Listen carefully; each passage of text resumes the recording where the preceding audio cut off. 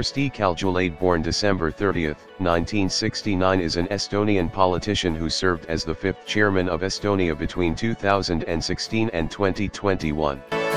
She was also the first and only womanish head of state of Estonia since the country declared independence in 1918, as well as the youthful chairman, aged 46 at the time of her election.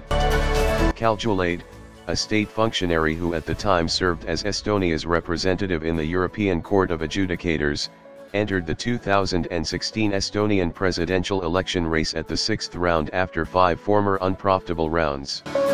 She was nominated on September 30, 2016 by the majority of administrative parties as a common seeker for chairman, as the only sanctioned seeker for the sixth round.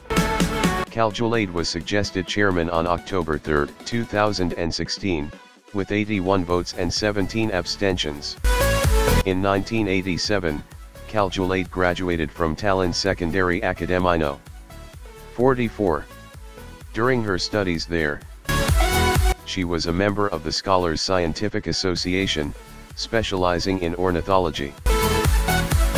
In 1992, she graduated from University of Tartu cum laude as a biologist. She's a member of Estonian Womanish Pupil Pot, Filii Patriae.